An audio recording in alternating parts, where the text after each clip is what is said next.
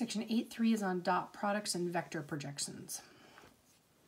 Okay, so a dot product of vectors in a plane, it produces a scalar. Okay, so given vector A, which is A sub 1, A sub 2, and vector B, which is B sub 1, B sub 2, in order to find the dot product, which this is read A dot B, you multiply your x's, you multiply your y's, and then you add them. And that'll give you a scalar. That'll give you a single number. Okay. So what does the dot product mean? Like, what does it help us do? Okay. Orthogonal vectors have a dot product of 0.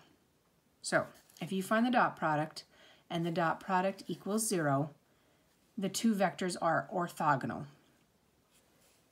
So if A dot B is 0, then A and B are orthogonal. So why the new word orthogonal? Orthogonal for most practical purposes means perpendicular, except there's one situation where that's not true. Okay, that's when either A or B are a 0 vector. Okay, if A or B is a 0 vector, we can't use the word perpendicular because the 0 vector doesn't have magnitude or direction.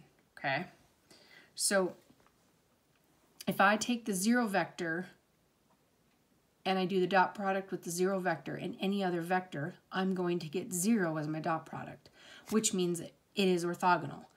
But it's not going to be perpendicular because the 0 vector has no magnitude, no direction, and can't be perpendicular. Okay? So, for the homework, they're going to give you some vectors, and they're going to say find u dot v, and then are they orthogonal? And by definition, if my dot product is 0, they're orthogonal. It's a yes or no kind of a question.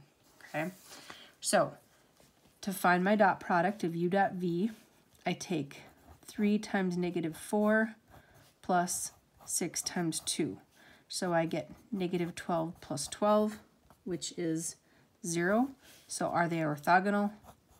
Yes. Okay.